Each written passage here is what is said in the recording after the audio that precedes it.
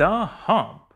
Why does motorcycle suits have this feature, and does it have anything to do with safety? It's gotta be against the law to look this damn good. Cause baby, I feel real good, and I want y'all want. It was originally introduced in race leathers in MotoGP and World Superbike in the mid to late 1990s.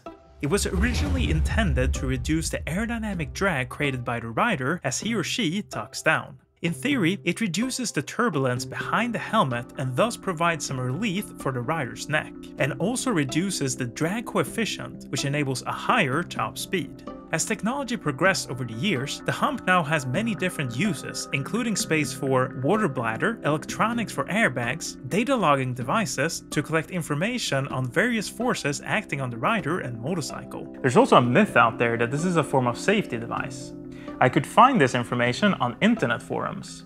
Now, these posts don't provide a single credible reference where I could double check that this is actually true. Here's a quote I found on the subject on an internet forum. It provides neck support when you crash. Try this. Lie on your back in normal clothes wearing your helmet. This causes your head to be pushed forward, chin towards the chest. Now put a cushion under the upper back where the speed hump would be.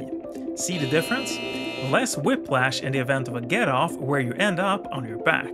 Now let's instead look to science to help us out. I found a peer-reviewed paper called Trauma and Motorcyclists, published in 2007 in the international journal Injury. Link to it down in the description. Now, I'm not a medical professional, so let me quote the paper. There remains a great degree of confusion about the role of speed humps even within the motorcycling fraternity in itself. They were initially conceived to improve the aerodynamics of a helmeted rider in a racing crouch on a competition motorcycle. They are not and never have been a safety device, and indeed make management of the airway and spine more difficult in the injured motorcyclist. End quote. So in other words, the hump does not provide any safety benefits for the rider, and it makes first responders' job a little bit harder. These days, lots of leather jackets and suits meant for street riding have the hump incorporated. For street riding, the only use of it is to look cool. Many riders love anything that makes them look like their favorite riders.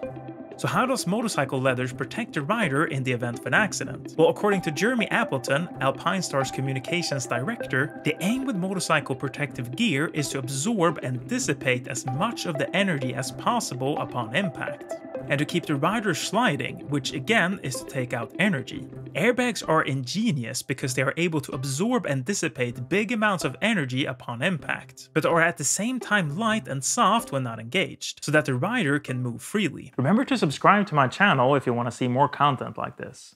Here, we let science help us out.